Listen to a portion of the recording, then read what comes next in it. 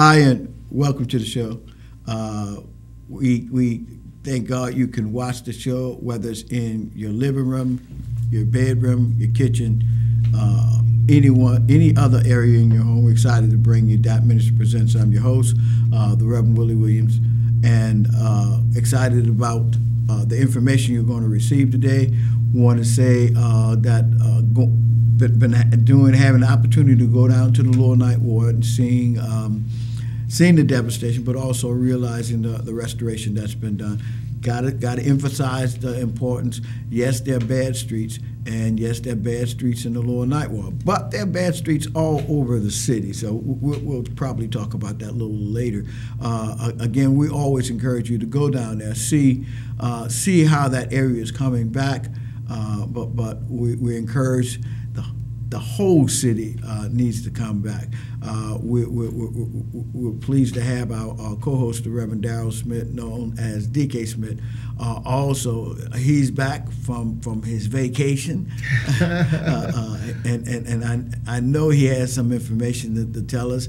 I can tell you, he was at Jazz Fest, and I didn't get a chance to see him because I was so busy. We do our Fish Fry Friday.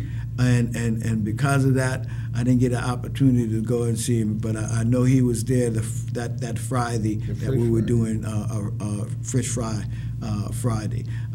Let me emphasize that because that is free to all.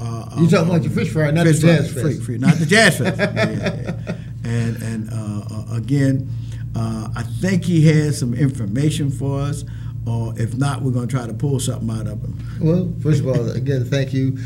In my absence, I've been sort of busy myself. I know. I'm happy to be back and be a part of DAP Ministry Presents. And looking back on that, how the Lord has blessed us in this arrangement and everything. Now, recently, of course, I was at the Jazz Fest, so that was a good thing.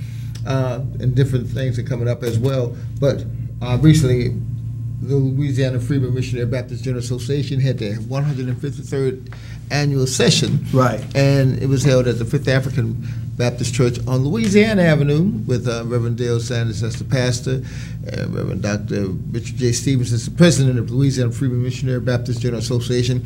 And it was good just to have fellowship. Number one, I was happy that my pastor was there, and another one of our associate ministers was there. And so I saw the introduction to Reverend Laurent so he could get a taste of what it is to be a part of the Louisiana Freeman Missionary Baptist General Association. I've been in it since I was a kid, and grew up in it. I grew up in it. In fact, I shout out a friend of mine, Brother Kerry Watson. I know you don't want me to say his name, but he's a member of the Newburgh Baptist Church. Why? No, he does. I'm saying that for a reason. I guess he don't want me to say his name, but I just said it. But anyway, but he's in the men's chorus. Yeah, he's in the men's chorus. But I was showing you how far back it went. So I was involved in Sunday school, and then I was nominated. And this was like in 1980. I was nominated president of the junior BTU, and then he was president of the BTU. Now I'm emphasizing that is because when was the last time you heard of someone having junior BTU as well as BTU sessions, Look, you're probably talking about, 30, 40 years? That's why I said it was 1980. You do know, because I know you came up in church, and you went to church, you went to Sunday school, and then you came back in the evening for BTU, Baptist Training Union. Right. And so when you talk about that, it's like people say, what you talking about? I know. I know. What is it? It is a Bible training.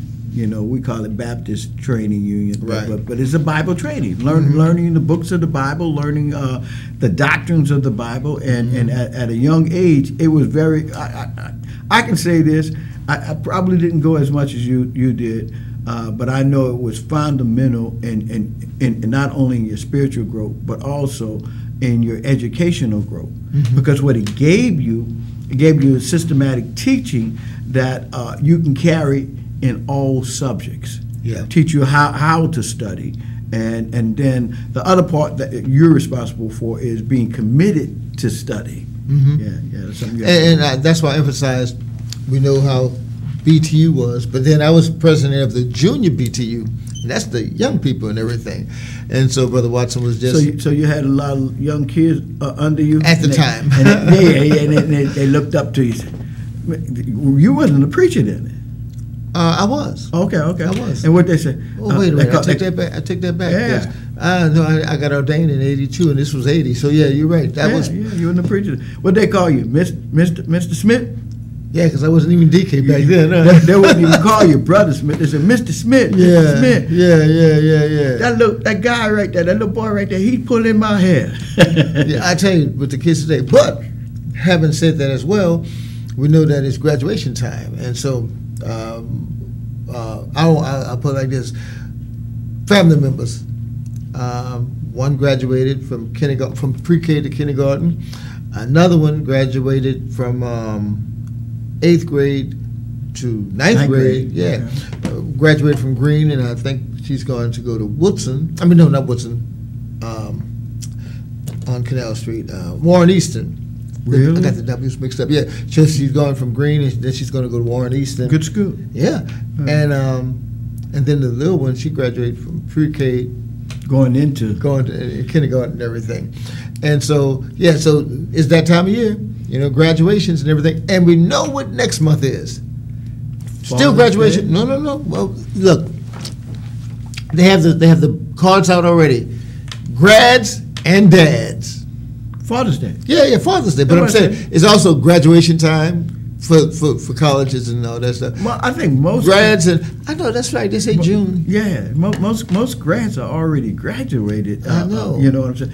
Unless you were on the West Coast somewhere like that. But most of the kids they get out in May. That's what I'm saying. Yeah. But I've seen the sign grads and dads. They go all the way into June as well. It just I know sometimes makes you feel bad if you're one of the students. Your relatives say, "Man, I already graduated. Y'all still in school?" Yeah, we're still in school. We don't get out to June. Want to say congratulations to my niece and my nephew. Watch this. My niece is she is Melissa Solomon, and my nephew is Myron Solomon. Melissa is the mother, and Myron is the son. Oh. Melissa graduated with a bachelor's degree. Okay. And Myron graduated with his master's degree. Oh, okay. So, mother graduated first, and son graduated later. Okay. Later. May I ask what college or school or seminary? Southern. SUNO right here locally in New Orleans. And my nephew, what is it? NYU, New York. Yeah, out in New York. Yeah, he graduated out in New York. Okay. Oh, speaking of that, and I'm not quote unquote. Well, I'm into current events. Put it like that. And the graduating class of NYU had a special commencement. I know. You know what I'm about to say? Yeah. And now she received an honorary doctorate. Yeah. Taylor Swift. So now Dr. Taylor Swift, she gave the commencement exercise and everything. And so, when you said NYU for that. Let me ask you a question. Have you ever given a commencement exercise? No, I haven't did that. Address? I want to say I haven't did that yet. And if the law said the same, I'll be happy if somebody would call me to do it and everything like that. Okay. Mentioning that Union Baptist College and Theological Seminary, we were fortunate a couple of weeks ago to do our commencement exercise. The 11th of May, we did it, and Dr. Jerry Young, what is it? The National Baptist Convention, USA Incorporated. Yeah, is he your president? Have no idea.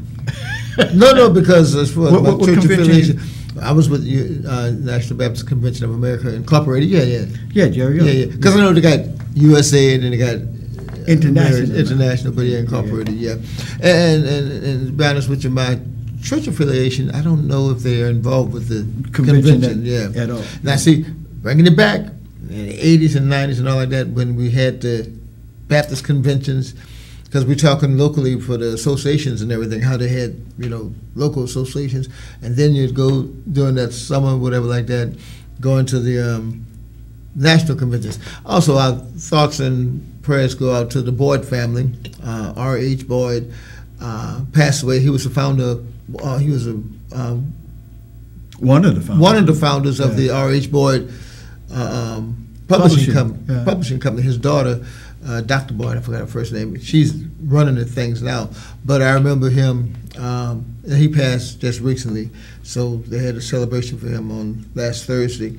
But I recall going to the conventions and everything. And of course, I take that back, being a youngster, but also being, I guess at that time I was a minister too. So what was that like, the Sunday School Congress? Sunday School Congress. Yeah. And we went to Florida, we went to Cincinnati, we went to a couple other places and all like that. It was a vacation for me, It was a vacation. 4 days or a whole week or what? A whole week, yeah. A whole week, yeah. And I remember one of them we went on a plane, and the other ones we went on the bus. Just the bus? Yeah, because I remember when I was pastor, we went on a plane. Mm-hmm. No, we went on the bus, I take that back. But another time, went on a plane, and there was one in Houston. I remember that one vividly because I left, show you how long ago it is, but I'm dating myself again. I had a flip phone. Remember the flip phone? Yeah. If I go in probably in my archives, I probably can find one of those flip phones. And what happened was, I was at the book table, and I was getting ready to leave, and I was looking up something, whatever like that, and it was the last day of the event. I was getting ready to catch the flight. I put the phone down, and I went back to find it. It was gone. I think I remember when that happened. Mm-hmm. I remember you lost your phone at the convention. Mm-hmm. So that must have been a pretty good flip phone. Beam me up, Scotty. We'll talk about that later. Yeah, we got to go to the break. When we come back, we're going to talk more to Reverend Smith, not just about convention, but about something he mentioned earlier about coming up in the month of June. Stay tuned. We'll be right back.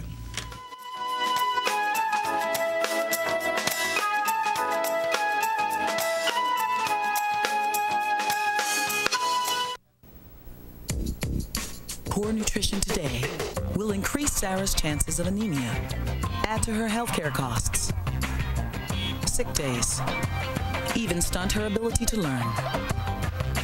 And the thing is, Sarah's not even born yet. Get proper nutrition before it's too late. Call or visit WIC. WIC provides nutrition information, healthcare referrals, even food. Your child has you, and you have WIC.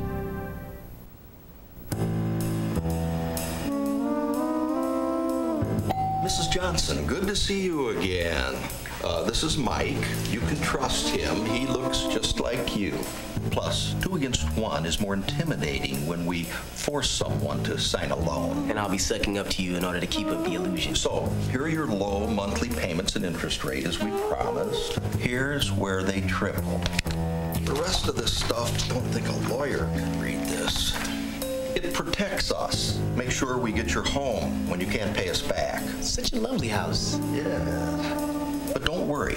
We're going to sell you credit life insurance. You don't really need it, but... Puts lots of cash in our pockets. You look nervous. We better hurry and get you to sign. Or I'll pretend to ruin your credit with one phone call. Predatory lenders are never this easy to spot. Call us and protect yourself with the facts.